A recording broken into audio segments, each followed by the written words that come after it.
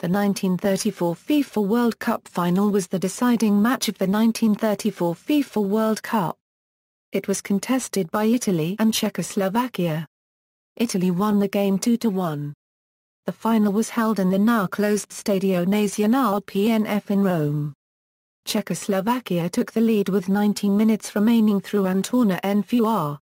They held the lead for only 10 minutes though, as Italy drew level through striker Raimundo Orsi. There were no more goals in normal time, so the match was forced to go into extra time, the first World Cup final to do so. With just 5 minutes played in extra time, Italy took the lead with a goal from Angelo Schiavio and they held on to record their first World Cup title. Match details. External links: 1934 FIFA World Cup Final planetworldcup.com